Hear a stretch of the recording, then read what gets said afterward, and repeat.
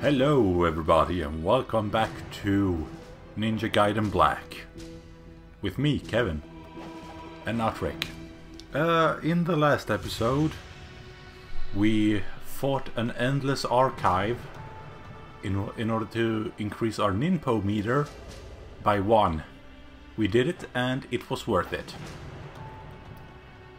And in this episode we'll do what we have been trying to do this entire time that we have been inside of the monastery, which is to delve deeper. Drop down? Yes. Hup! And immediately we're greeted by bats. Luckily they die by single shuriken. And as soon as you drop down, you'll find Golden Scarab number 13. Number 13. We'll also find a corpse with unlimited Explo-shiv. I guess that they are Explo-shivs. Explosive shivs. And we get a map, which seems to point us in a rather linear fashion. By the way, a story to share later, but I have learned to always save, no matter what.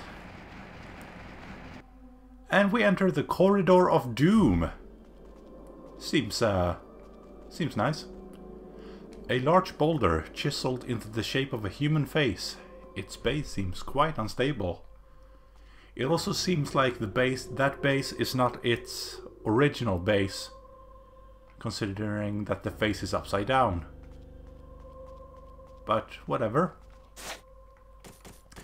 As we walk down, we come in contact with a wall that we need to explode.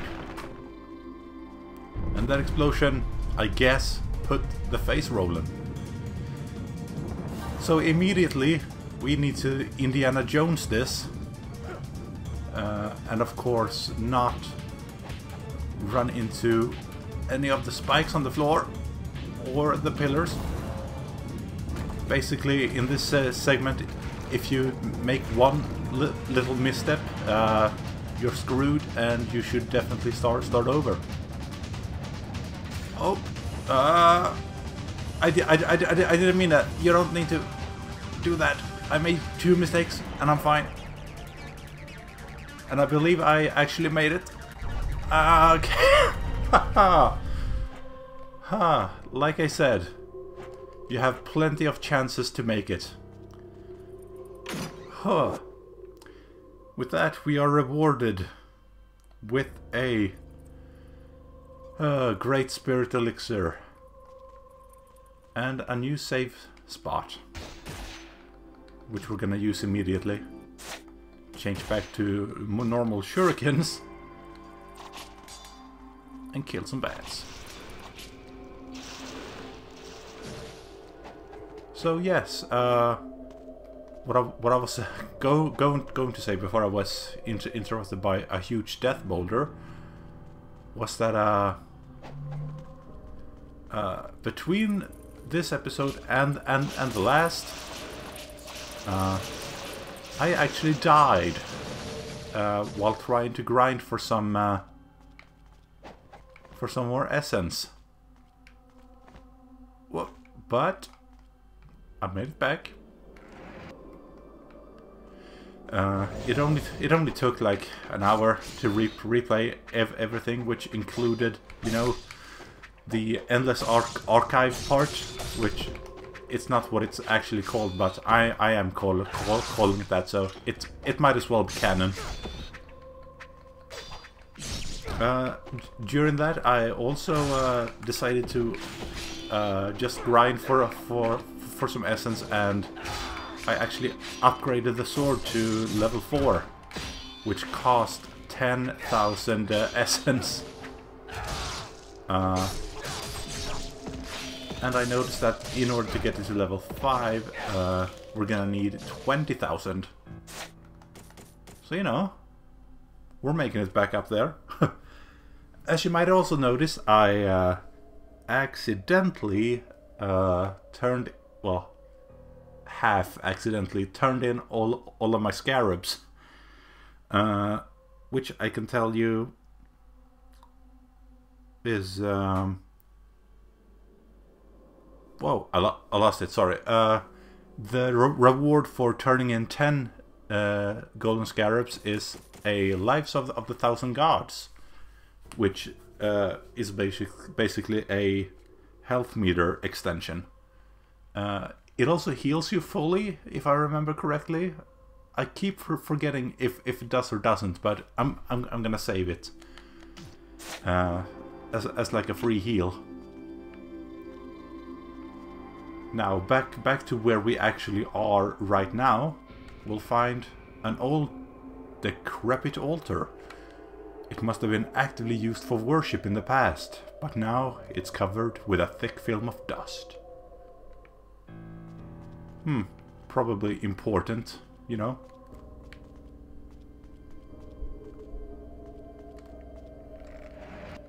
So we continue deeper and deeper. Now these guys, that looks like mosquito jellyfish. They're called wasp fiends, but they look nothing like wasps. So, you know, regular naming fare. And in my experience, the windmill shuriken is the if you can actually hit.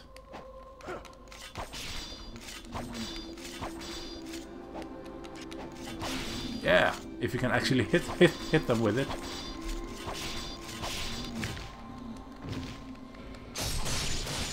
They die real easy, but if you can't reach them, then the windmill shuriken kills them in like two or three hits. I believe that's all of them. Nope. Well, luckily we are a ninja. Oh, I'm gonna wait to pick that up so that I don't lose myself again. Or I could drop down again. You know, as you do.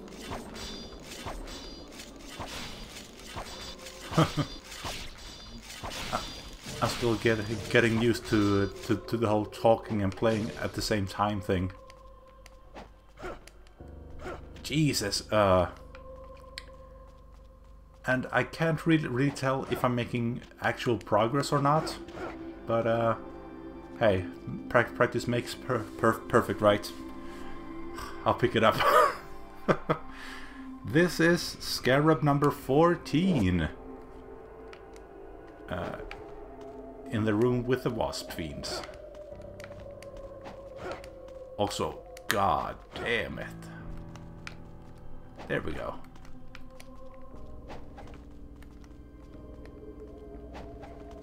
Oh man.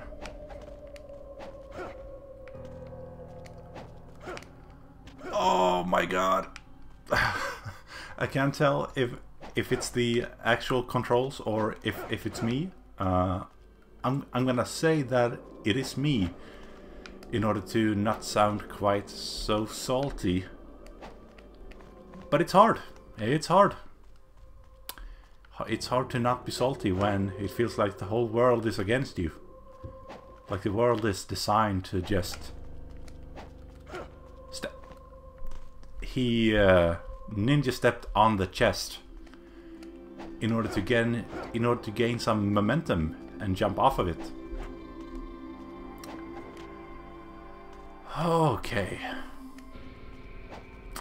So while I'm here trying to jump my way back to the top, I noticed just yesterday, at the time of this recording, that the Game Grumps, who are by the way a huge inspiration for me, starting this channel with Rick, having a good time playing games with my friends.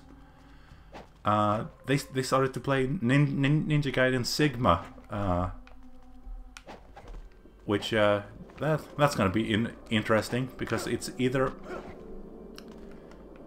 going to be like they give up part way through, or they actually finish it eventually. Which it feels like they actually might. They might actually want to finish it, because they're both like huge fans of the game, from what I could gather from the bits and pieces of their conversation. Oh god, in the wasp room, the wasp fiend room, you'll also find a chest containing a Life of the Gods. Oh, and now we'll continue deeper, and we'll see what's going on. New save point in the giant fossil area, which seems weird because the giant fossil is up there, but who's counting, really? Jesus. And as we continue on down this very, I don't know, foreboding? Yeah, this foreboding stairway to hell, which don't fight that, because we all know that the actual stairway to hell wouldn't be a stair. It would be an escalator going the wrong way, and you would be forced to walk it for all of eternity, because that's what hell is.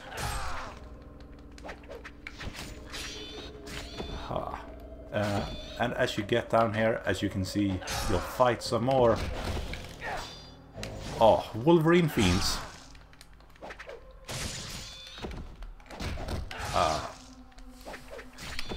Endlessly spawning, which I got reminded while watching again the Grumps playing through Sigma. Blocking is not only important, it is actually vitally necessary. And as most people know, oh crap. Blocking is not Aaron's strong suit, but it makes sense then that he would like games like Bloodborne or Dark Souls, which, well, while they have a block function, or Dark Souls at least, it's not as vital. Further into the corridor, we'll find Golden Scarab number, let's see here now, 15. As we enter the tombs of the eons, filled with bats.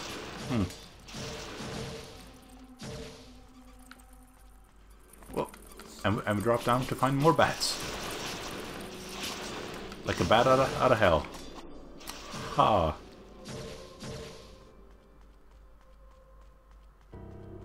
And with this, we find a chest containing an elixir of spiritual life, and I believe with this I actually have max, yes. So maybe I should actually use it, just in case. A giant switch is embedded in the floor of the shaft. A strong impact with a weapon should be able to depress it. Simply jump and press the heavy. Nothing heavier is needed. Here we go. And also, instead of teleporting into the battle arena, they actually just jump from the top, which I guess it could be a programming thing, but I think it's a cool detail. Ha! just to be safe, I'm gonna look around here a bit. Because if I was a game developer, I would hide something in those crevices. As the elevator went down, but not these guys.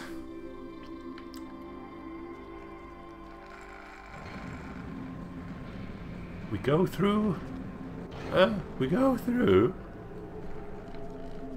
another huge gate, and we find a chest containing the Vigorian flail, which is a new weapon. Yeah, a weapon used by medieval Vigorians. It can be swung like nunchaku in combat. So it's basically a better version of the nunchaku.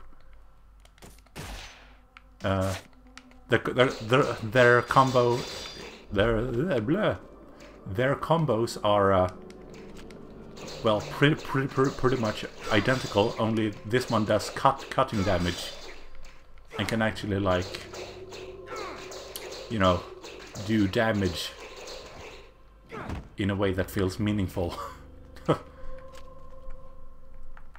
But for now, I'll go back to the Dragon Sword, and I'll leave you with this. Next time on Solo Couch, we will enter this door and see what nightmares await us. Until then, have a good one, and I'll see you then. Bye!